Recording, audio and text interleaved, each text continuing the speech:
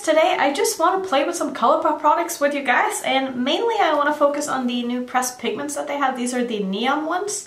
I ended up getting all 4, but I also got a bronzer that I would like to try out, and I want to show you some of the blushes that I have because I really like the Colourpop blushes.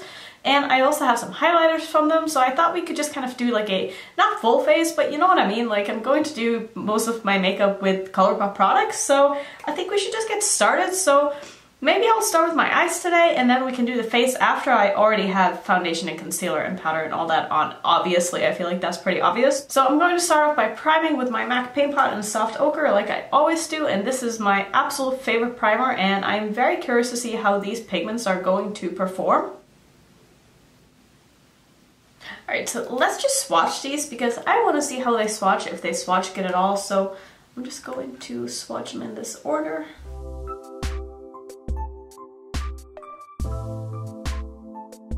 So the lime green didn't swatch as good as the orange and the purple and the pink, but you know, we'll see what happens when I put them on the eyes because swatches are not everything.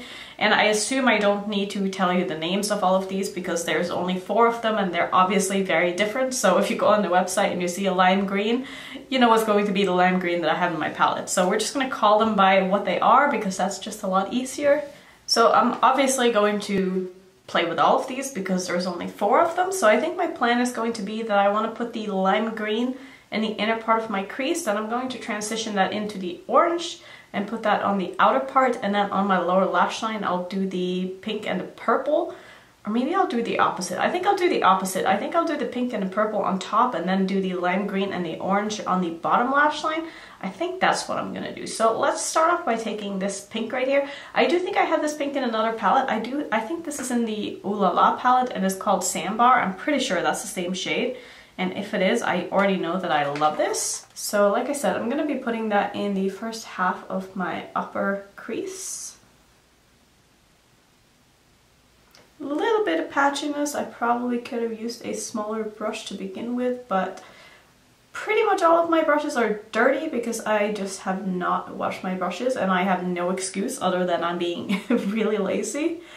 But I'm sure I'm not the only one, and I feel like nobody likes to wash their brushes because it just sucks, it's boring. So we're just gonna have to live with some bigger brushes today. And I am packing on quite a bit of product here because I don't want this to look patchy at all. But so far this is looking beautiful. It does need a little bit of building up though, but I find that most of Colourpop shadows do, which is not really a problem at all. Alright, next up I'm going to dip into the purple, and I'm going to put that on the outer part of my lid. Now this is a new shadow that I have not tried before, so let's see how this goes. I'm going to keep this shape pretty round because I do have a plan for what I want to do next. And so far the shadow is laying down very nicely. I'm also going to blend it into the pink. I don't know if I would necessarily say that this is a neon purple though. I mean, it's not really that vibrant. It looks like basically every other purple that I have in my collection, so I can't really say that there's anything super special about this.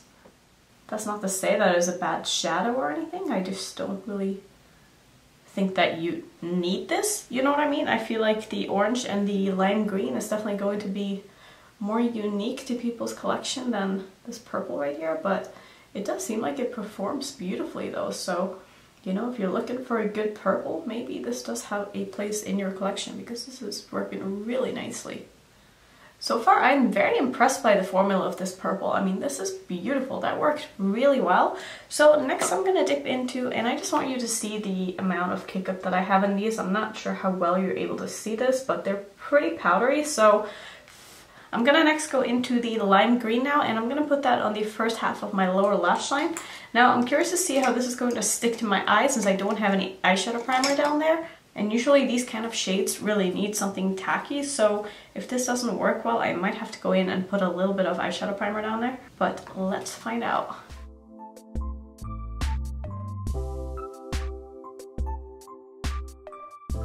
So it's not super vibrant and pigmented, and I don't know what will happen if I go in with a bigger brush and I try to blend this. So let's just kind of see if this buffs away or not. Yeah, I mean, that is not performing very good. So I am going to take a bit more of my paint pot and I'm just going to put that right where I want it. And I think I'm going to pull it all the way across just to make sure that the orange has something tacky to hang on to as well. Alright, so let's try this again and see if this works any better. And if you have a white eyeshadow primer, this would probably work even better. But personally, I don't really like to work on a white base, but I mean, that's just me. And I know that if I did that, the shadows would show up more. I'm not super impressed by this lime green right here. It's not doing exactly what I want it to. I do think this is the kind of shadow that's just going to perform better on top of a cut crease or something like that. On its own, it's not the best. It is showing up, but it's just not as vibrant as I would have liked for it to be. So I'm next going to take the orange and I'm going to put that on the outer part of my lower lash line here. And as you can see already, like that is so much more pigmented and opaque. And so I guess the swatches were pretty accurate this time around.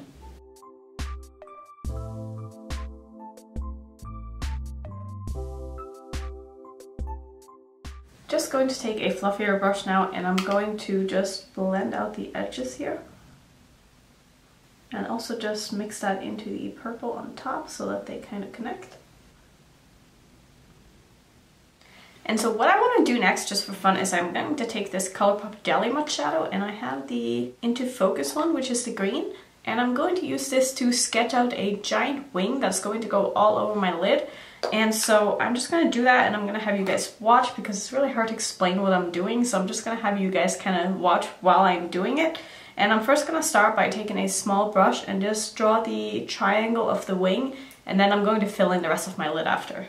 And I haven't used this Jelly Mud shadow enough to know if this is going to work, but fingers crossed because otherwise it's going to look crazy.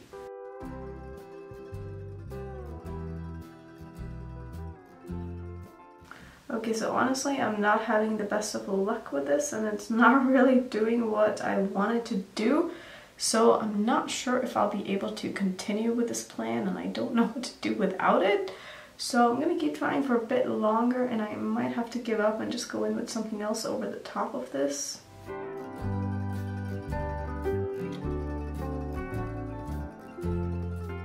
Yeah, this is unfortunately not doing what I would like for it to do, so let me come up with a plan B. Hopefully I have one. Alright, so what I'm going to try to do instead is I'm going to use this Stila glitter. Wait, this is not a glitter. This is the Shimmer and Glow in Freedom, which is just a light blue. And I'm basically going to do the same thing with this that I was planning to do with the Colourpop shadow. So hopefully this is going to be opaque enough that I'll be able to cover up the shadows here, but I think I should be able to.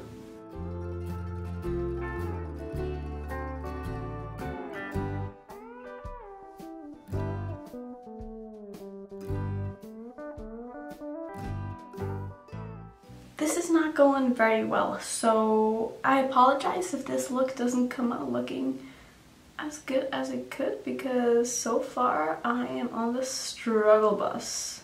So I think I'm gonna go ahead and cut my crease just because I don't know if this is really going to cover up all of that shadow that I have in my crease. So I wasn't planning on doing this, but I am going to cut my crease first and then I'm going to go ahead and set where I cut with a nude colored eyeshadow, and then on top of that I'm going to go in with more of the Stila glitter and hopefully be able to build this up to be super opaque, but we will see, and I will come back when I've hopefully figured this out.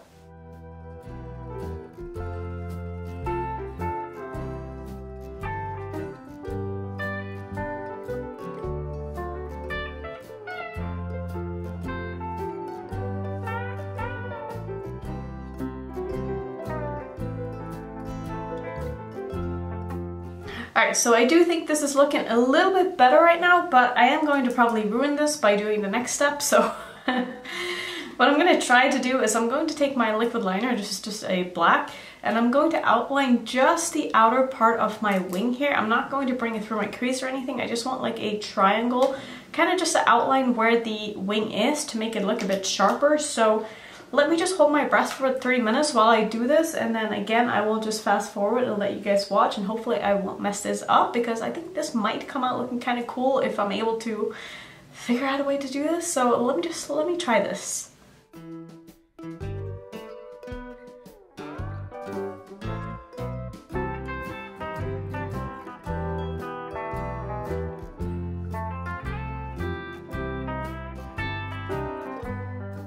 So it's not at all even, but what I'm gonna do next is I think I'm going to just line my upper lash line here.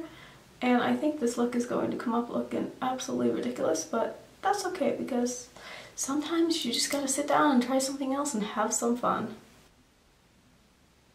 And I'm also going to connect this to where I outline my wing.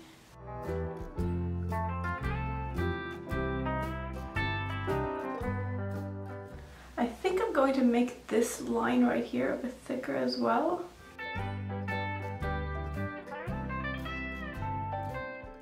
This is so hard to do when you have hooded eyes, and just getting everything to look right down in the corner is always so hard.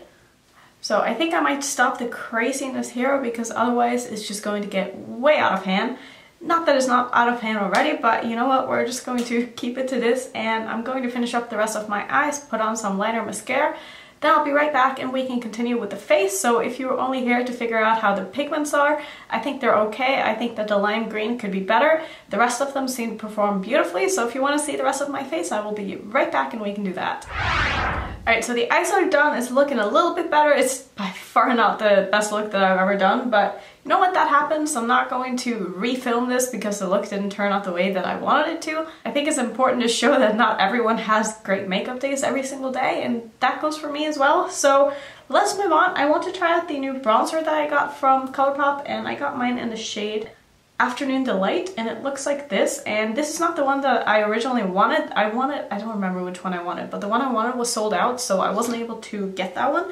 So we're just gonna try this. I feel like it might work okay. It might be a little bit too light for me, but let's just start applying this and see what happens. So this actually works quite well. I feel like it's pigmented enough without being too pigmented, and it also builds up nicely. It's also more on the cool tone side, which I really like in bronzers, so I think this looks pretty good actually.